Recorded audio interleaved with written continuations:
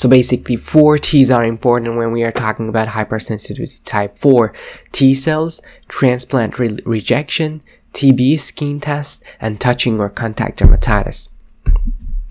Now briefly let's review all of these 4 hypersensitivity reactions. The first type, mast cell and IgE were involved all together, which leads to the granulation of mast cells.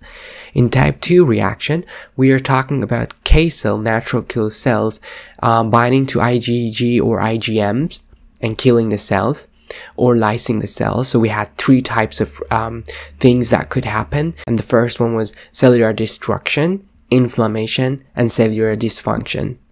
The next type was type 3 hypersensitivity. We are talking about antigen and antibody complex plus IgG activating the complement system. And the last one, which was cell-mediated and delayed type of hypersensitivity, is type 4 hypersensitivity, where T cells or T helper cells are involved.